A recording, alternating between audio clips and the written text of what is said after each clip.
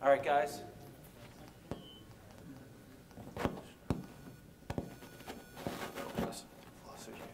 I'm going to go over inverted offenses today.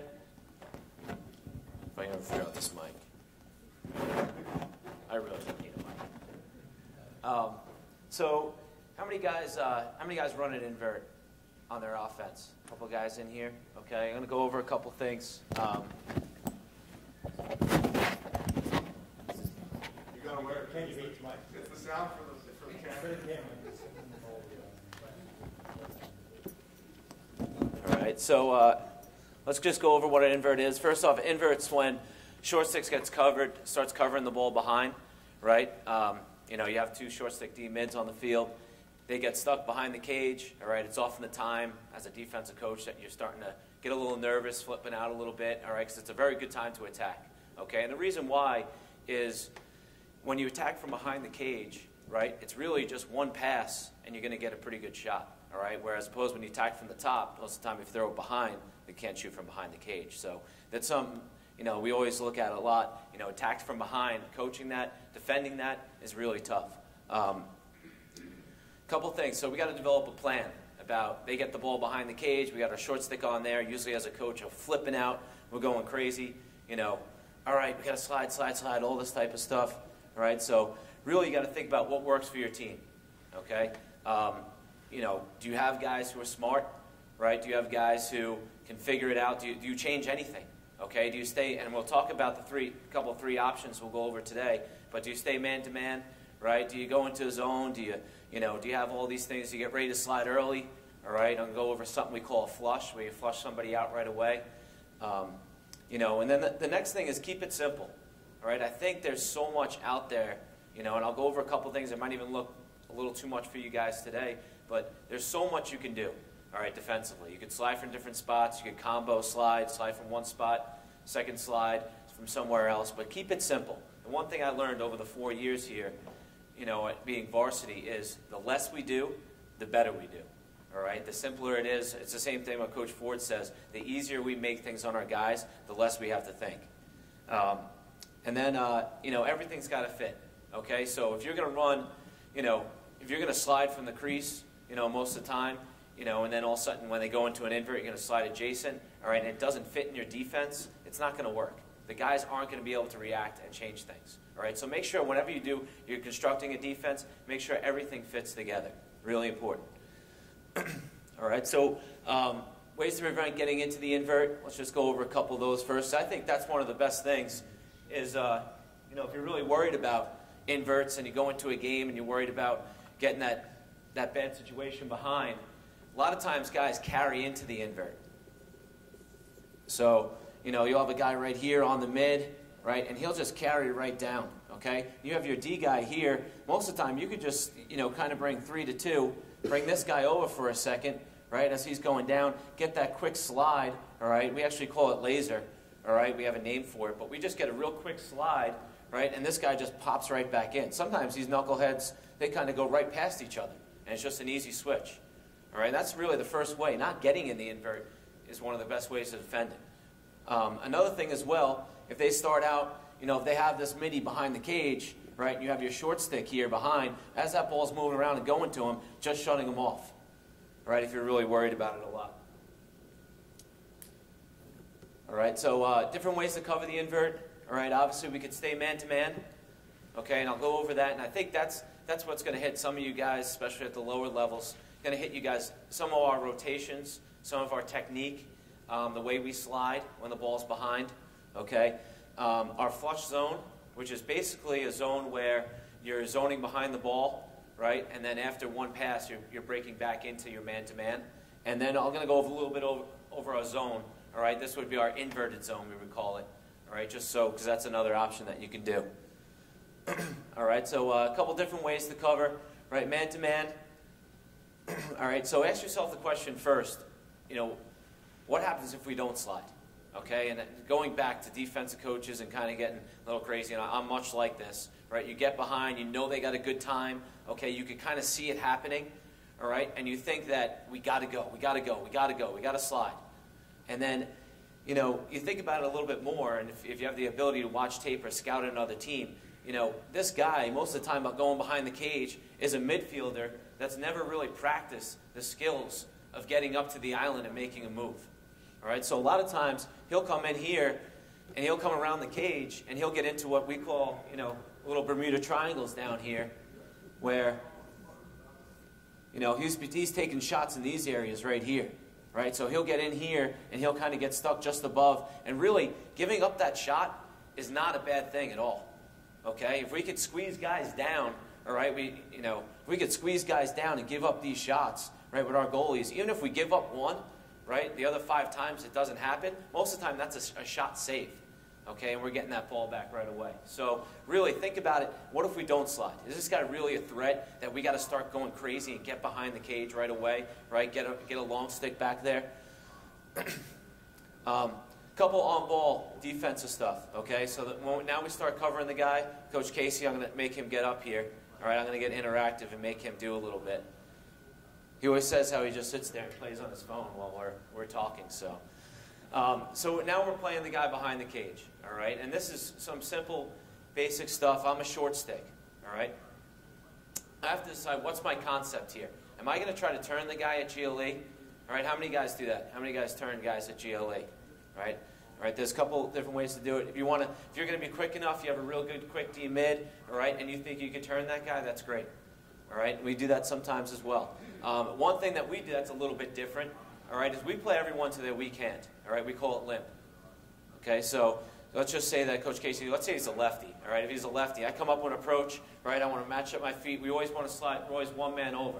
Okay, so we always want to take away the space that they're going to dodge to. All right, we don't want him dodging to his left hand. I want him going right. I'm one man over. Okay, he's got to go this way. All right, I'm good. I'm broken down, toe, heel. And now he starts going up the field, right, and here's the cage right over here. Right, instead of right away, now he's his weak hand. Instead of jumping in front and turning him and letting him get back to his strong hand, okay, we actually we'll play his back shoulder. So we'll put our hand right here, right, punch fist hole, all right, and we'll put our other hand right underneath his armpit here, okay, if you guys want to turn and see this. So I got one hand here, the other hand here, okay, and now when we drive this guy, I'm just going to drive him up the field, okay, drive him up. Sometimes we call it drive him wide, right, drive him up, drive him wide, because we know he's going to be hesitant. All right, he's not going to want to go, he's not going to want to go, and he's looking for that rollback shot.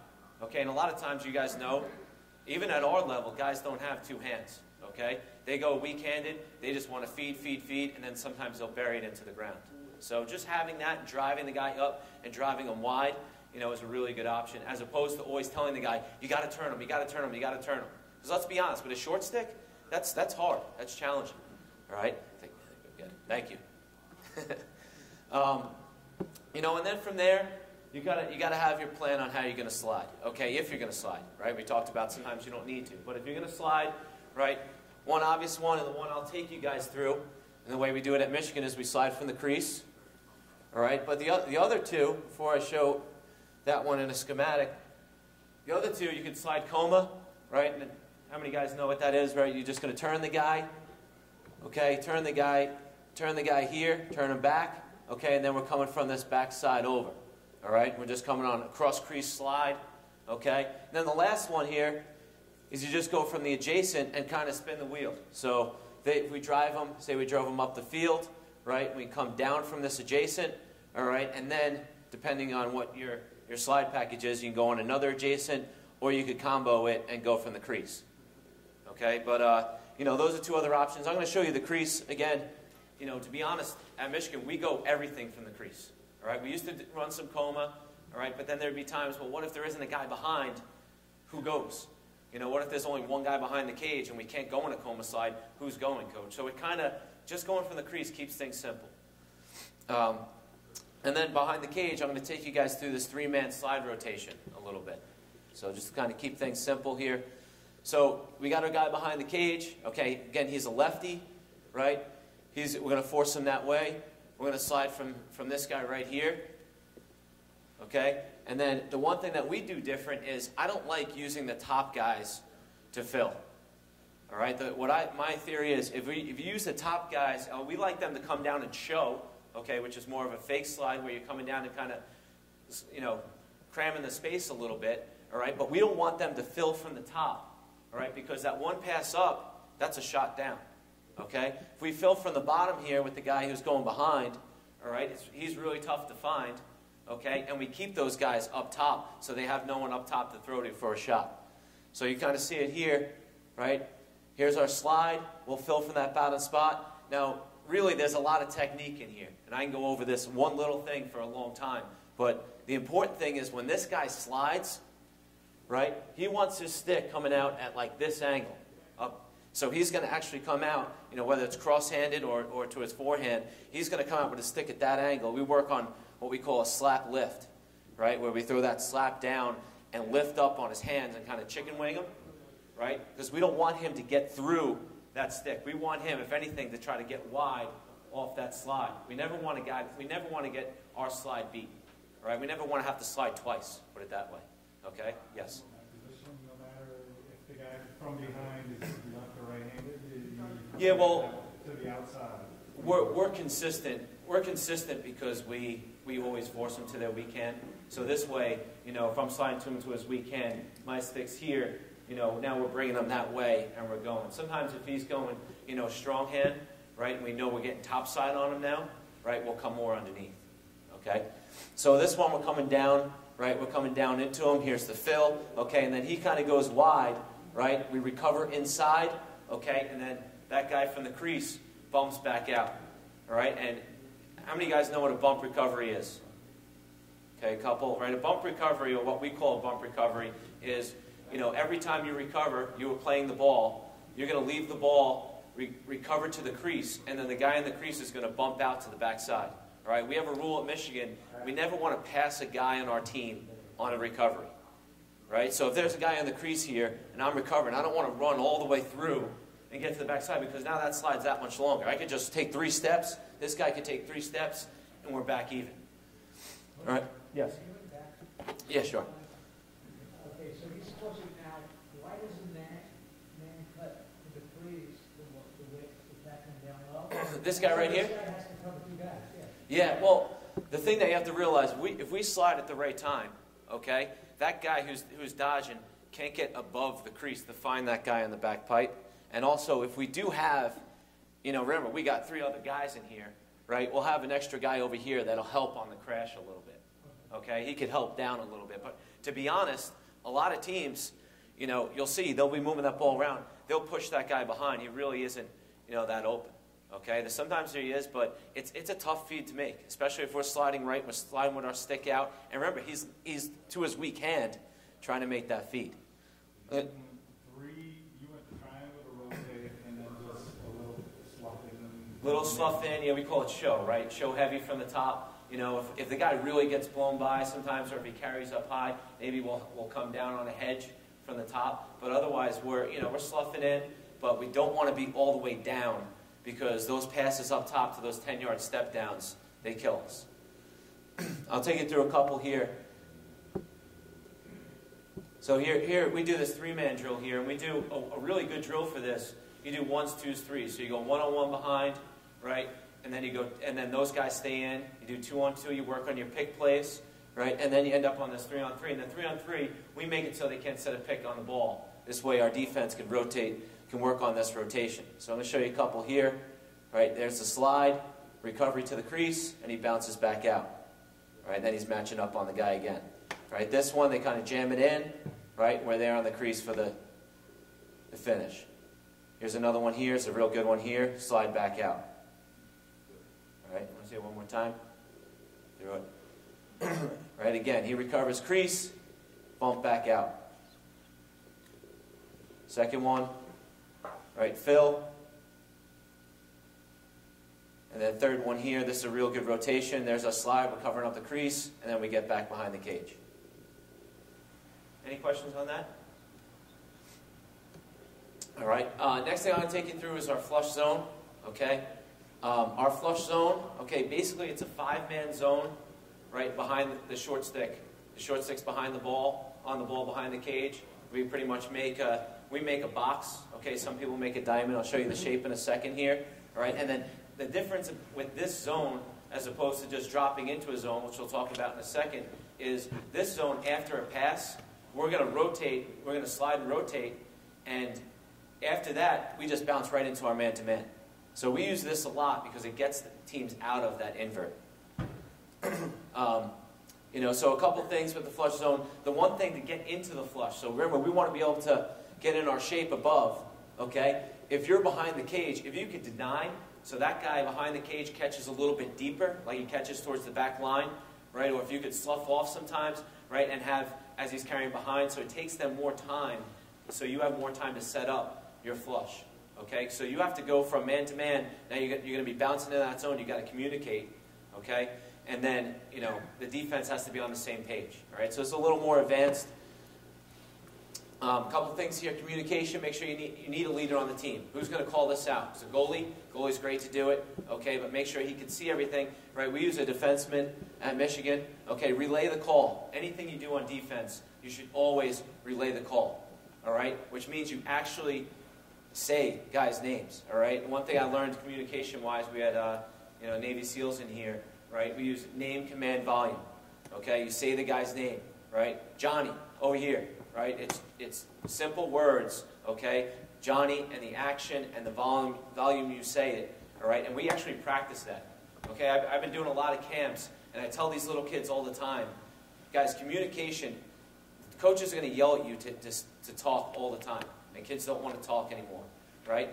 And that isn't it. It's a skill. It's a skill for our guys at Michigan to communicate on the field, all right? It takes them knowing what they have to say, right? Not being too tired to say it, okay, and be able to communicate that. And then the last thing, and something we use a lot as well, use hands, okay? Use hands. When you slide recover, getting into spots, right, point to each other, all right? You see, there's a great one right there, okay? They're just pointing on where that guy has to go. All right, so there's our setup.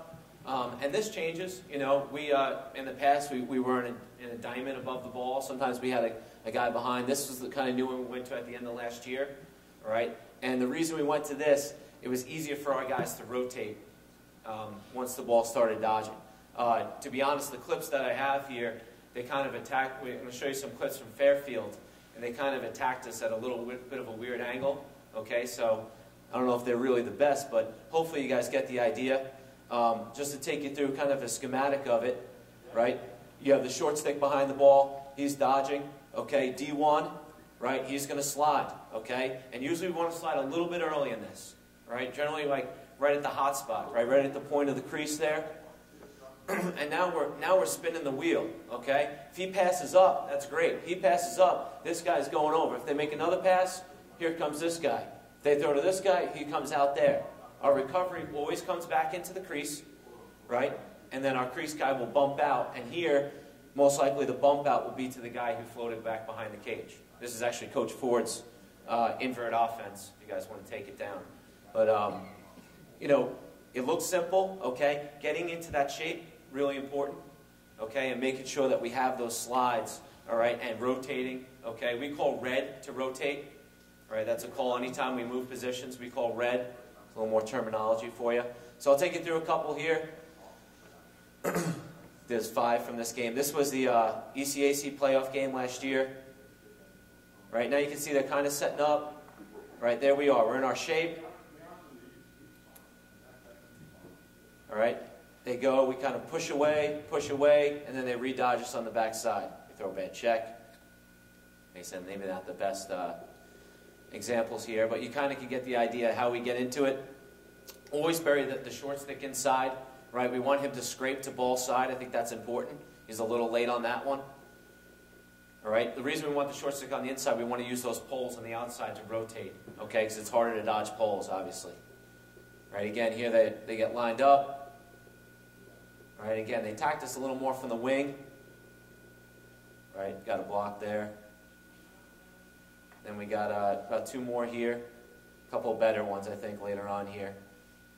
All right, you see the communication going on. See the guys pointing right now. They're in on the crease. All right, we were lost a little bit for a second. All right, then he comes out. All right, get the takeaway. And then here's the last one here. Number 2 actually makes a mistake here. He kind of goes back to play the ball, which he shouldn't have. And we won the back line. So, any questions about that at all? With the whole attacking from the side thing, the boxing one, you still like the boxing one? I do. I wish, to be honest, I don't think we were as prepared for them to go from the side, right? But from the side, the one thing that changes is instead of, rotating into it, you're the one guy's pushing away, right? So they were attacking from right here, okay? We're playing the ball, right? And they didn't have anybody. Sorry, they didn't have anybody here. They didn't have anybody over here. So when he went, this guy needed to go, right? He needs to push away. He would actually come to, and he kind of floats on the backside. He would push there. They throw one more. He goes there. Our recovery just goes right into the crease, okay? Bounces the guy back behind. All right, so a little bit different, and obviously you always have it drawn up perfectly. All right, if they dodge here, we're good. All right, and that's why you need to rep it versus different things. All right, and last thing, just the zone. Okay, I won't go too heavily into zone because I think you can spend a whole time on here. But a couple things with the zone. All right, this is the best to do versus a double invert. All right, and everything I've been showing you has been single inverts. Double inverts basically is if you have both short sticks back behind the cage. Okay, that's a really tough thing to cover, double invert. All right, there's two guys that are uncomfortable right now. So, you usually, some teams shut off with one guy, and then they kind of play five-man, right, and kind of get in that box above the cage. All right, for us, we kind of mix it up a little bit, but getting into a zone is a really good way to get them out of it, right? It'll take them out of their invert offense, okay, because now they're going to get into their zone offense a little bit. Switch back to man after a shot. The one thing that's different about this zone and a flush zone, right, in the flush zone, after one pass, okay, we're sliding, we're basically going back out to our men. We're spoking back out to our men. In this, we'll stay in the zone for usually to a shot, or if we like it, we'll stay for the whole possession. A lot of people ask me a lot about zones. Obviously, when I played for Jack Haley at New York Tech. They had the backer zone, okay, and we've run many zones. The more I'm learning about them and at our level, okay, it's a really good changeup. Okay, it's a really, really good changeup. It should be in. I don't know if it's good to have all the time, okay, because if teams do have the time to put offenses in, I think you're kind of playing defensive. And I'm going to show you a clip here at Denver.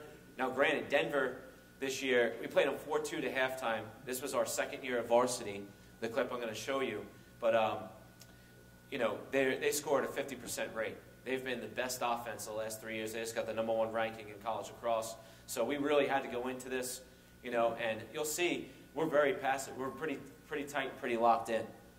Just a couple things with the zone if you want to take down. I won't go through all these, but a couple good ones, right? Keep your shape, all right? I think that's great. Obviously everything changes. Your stick's got to be up, right? Sticks on ball. The one thing is you got to pass the dodgers, okay? We talk heavily, almost everything has to go back to keeping your shape, but any zone offense is to squeeze two guys together, right, and then throw back, all right, to that open occupied spot, right, that you just left from. So if you could scrape, if you could go from, you're covering one guy, and then as this guy comes to cover him, you could scrape off and go back to your spot, all right, you're going to be a pretty good zone team. A couple other things, just whether you're going to pass or whether you're going to play behind the cage, things like that. I'll show you a real good example here. This is the setup. All right, so this is the one for the inverted zone. There's times where we'll put D1 and D3 behind, and the two short sticks up top. Right, but just a nice way to kind of break into it. Remember, they're invert right now. We have that other short stick behind. We got that short stick behind. Boom, drop back into the zone. In this zone, we're really tight. Okay, there's some zones we're out all over the place. This one we're going to be really tight. So here's a couple clips. All right, you can see this is actually just one possession. We get into it versus Denver. All right, and you can see kind of early on here, they're getting into their offense. If you're the lesser team, especially at times, it's really good to break in that you could buy some time. Okay, if you're up in a game, okay, this is a really good zone if you're up in a game. All right, because you're going to be tight, especially if you have a good goalie. You see they can start to attack us. So you start seeing our guys start losing their shape. Okay, they pinch two guys together. We don't know whether we're coming up. We're hedging. We get pulled off the pipe behind the cage. Okay, the rule is in this zone, if you get pulled off the pipe, that other short stick will follow. All right, he'll follow and go to the other side of the pipe. See, we just kind of keep rotating. They got us moving now. okay, and then we get out, right, and we get a great save, all right? We have an awesome goalie, all right? That's one thing that's constant about our team. All right, so that's pretty much it. You know, a couple different ways. Any questions out there? Yeah. So in what scenarios do you send your defender behind the chase of the ball? And when you say the two, you're suggesting splits up the zone? In the inverted one? Yeah, in the inverted one, we don't spend the guys behind as much, all right, just because it's... Single or double invert or both? With the zone, you're saying? Well, if they only have one back at X, Yep. do you send somebody behind or you leave them all up? We usually leave them all up top, even if they have one behind. Yeah, you could play behind the cage a couple different ways. You could either just kind of zone the pipes, right? Or you could put one guy behind on the ball and have the other guy right here and kind of just spin with each other. So as one goes, the other one kind of goes, and you keep that balance and shape. Anything else?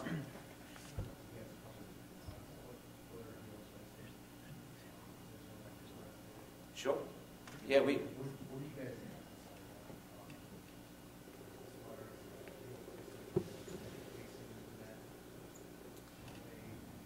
Yeah, so mostly you're talking about approaches when we're going out to the ball. So when we approach out to the ball, we have a couple rules, right?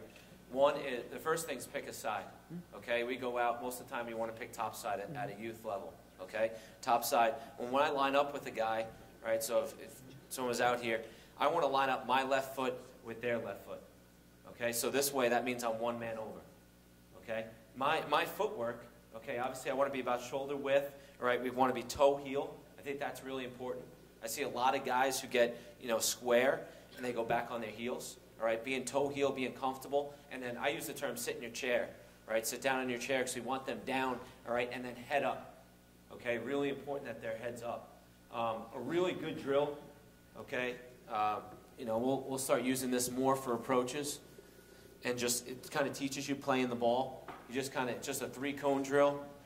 Put one cone here, one cone there. All right, and now you have you got 2 D inside, so you got 1 D in here as kind of the inside, 1 D guy here. Then you could have 2 coaches, or you could have some offensive players, and they're just going to throw it across.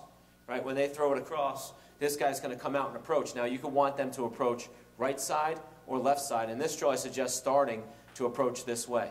Right, so you're approaching top side, and this guy works on opening his hips because he just went from being on the ball this way, opening up to the ball, which is also a very big key, and then getting it onto this cone. Right, and now he just moves it back. This guy opens his hips, gets in.